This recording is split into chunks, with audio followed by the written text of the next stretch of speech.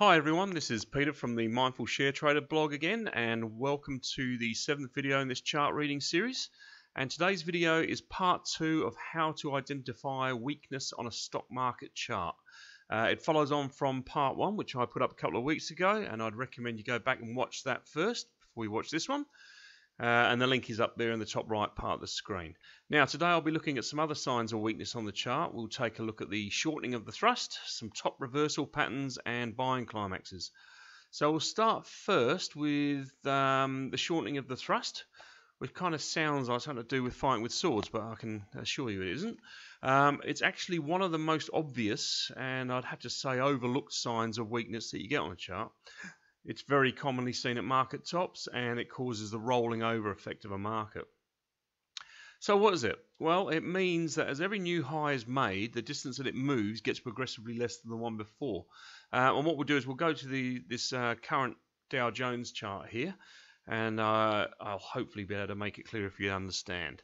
So as you can see on here, I've drawn some blue lines through all the high points of the top of this the chart here, and you can see we've very clearly this rolling over effect. This is caused by selling coming in. As each high gets made, more and more selling comes in, and so it stops the highs progressing as far each time. So you get this what's called shortening of the thrust.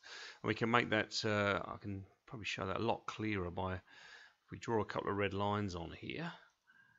Let's go to this and we'll copy that. Now we'll put some of these through here too. Okay, and then one other one here, and the last one up here.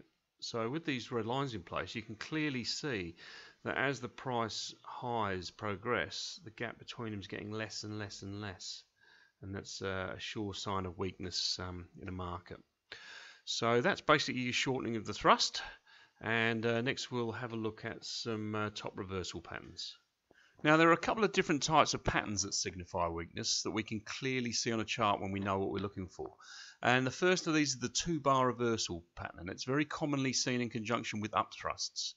Now if you recall from the previous video, an upthrust is a sign of weakness not to be ignored.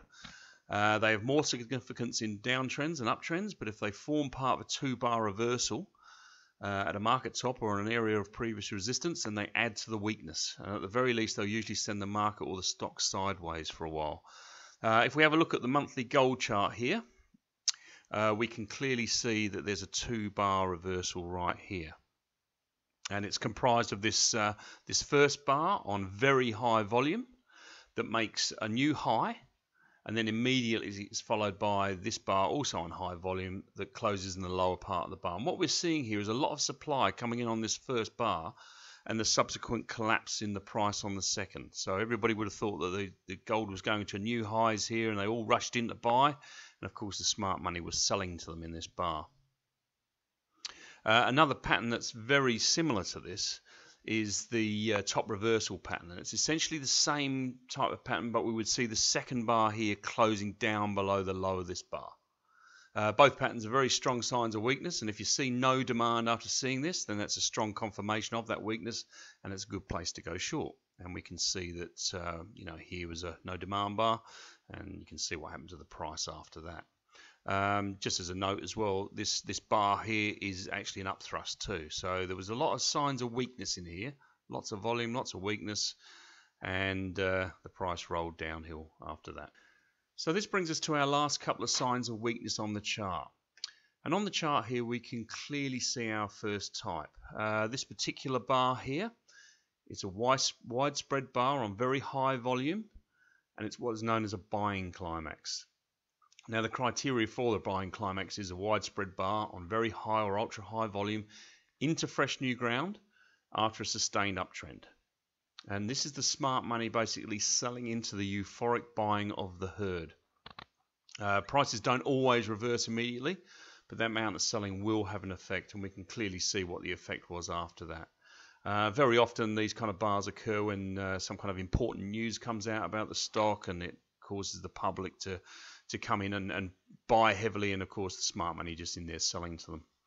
We can also see here that the price moved back up into this area on this bar here, attempting to get higher again, failed miserably on much lower volume, and that would have been the good point to go short here, as we can see what the result is after that. Now, the other type of buying climax that we have is shown here on this chart, and it's what's known as an island reversal. We can see that kind of quite clearly up here. And it's probably called this because the price gaps up into fresh new ground and kind of looks somewhat like a little island of price action all on its own. And what we see with this kind of reversal is a narrow spread bar, generally, but this one is a little bit wider, on very high volume, again preferably into new fresh ground and also after a sustained up move. And this again is a clear sign of heavy selling, with sellers capping the price into the narrower spread, and the narrower it is, the more intense the selling pressure, and we can see the result of that as it rolls over afterwards. Okay, so well, that's basically it for this video, and I hope that you've gained some insights on how to identify weakness on the chart. I would suggest, as always, go look at some charts and start trying to identify what it looks like when it's coming in, based on the principles that I've outlined in this and the previous video.